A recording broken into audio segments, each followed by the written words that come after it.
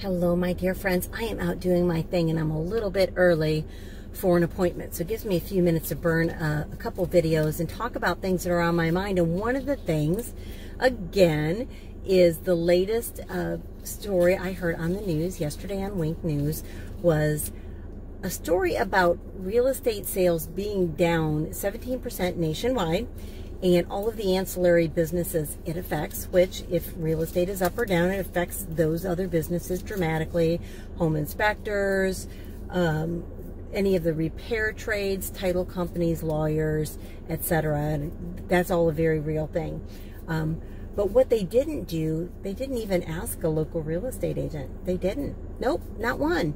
And I can tell you right now that while neighborhood to neighborhood, there are different communities that are selling more briskly than others. I can tell you that there are record pending sales in Lee and Collier County, Florida right now. And nobody at Wink asked. They didn't, which is a shame. Because we are not down 17%. I think the last time we talked about sales being down, it was said 21% about a month ago, and now it's 17%. But, you know, we're in like a little bit of a protected bubble down here. And what's going on, you ask? Well, what could be going on? Could be a pandemic where a lot of people live in major metropolitan areas, and they were pretty close to jumping and buying something down here, and they decided it was the time. They wanted to get away from the masses, and they wanted to get away from some of the cities that are a little bit out of control, either with regard to the COVID or with regard to some of the rioting that's happening and not being kept in check by city officials. They're telling me this. It's not my opinion. These are the buyers telling me this. So here we are. I can tell you we're not down 17%.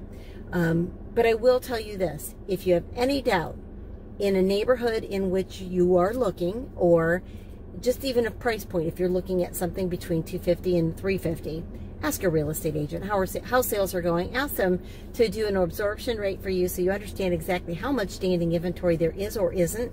And I would venture to say that there isn't. We are seeing multiple offers, and I can tell you the last 3 offers that I had last weekend were all contracts, not even just offers. Were multiple offers, and the people bought it sight unseen, purchased sight unseen, because real estate is a little bit scarce in the entry-level pricing of many of our communities, as well as they just need to get out. They're planning their next winter, and they can't fly, or they don't want to fly, and we offer virtual services. And folks, because of our experience in the many decades we've been in the business, are trusting us to help them find those homes. So if you are one of those people in that boat, give me a call. You can call or text anytime. We work in the evenings and we work on weekends, so don't hesitate. And if you really want to know what the market is doing, whether it's today when I filmed this or 5 years from now, give a call. We'd be more than happy to give you a primer on what's going on with the market.